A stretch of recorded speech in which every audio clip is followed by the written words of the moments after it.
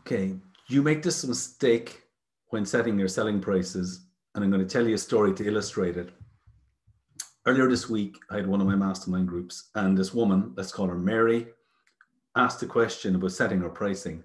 She does a high quality linen product, and she gave the example of that the materials in this case cost 60 euros. Her labor was 40 euros. It was like 15 euros by 2.5 hours. So she was asking the question 100 euros, is the price correct?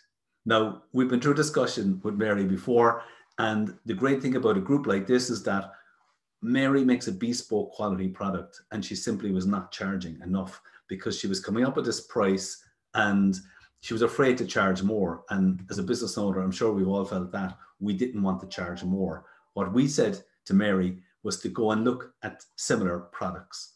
And when she did this, she realized that similar products in some high-end shops were selling for 300 euros and 350 euros. So what Mary did is she took her figure of 100 and took some of the other figures of 350 and came up with a price of about 240.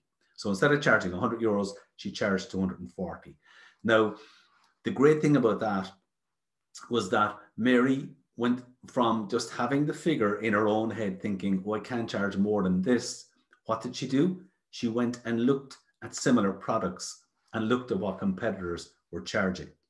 Now, if you ever feel like you set your prices too low or you should be charging more, this is a really good technique, and I've done this with lots of people over the years, is go and find somebody who's at the same level of you and see what they're charging, because there will be people out there charging a lot more than you. If you charge 100, guaranteed there's people out there charging 200 and 250. Are they better than you? Maybe, maybe not. So, and the great thing about the mastermind group is that it was asking these questions challenged Mary to go away from the price that was in her own head and to look at the competitors. So it's a great technique.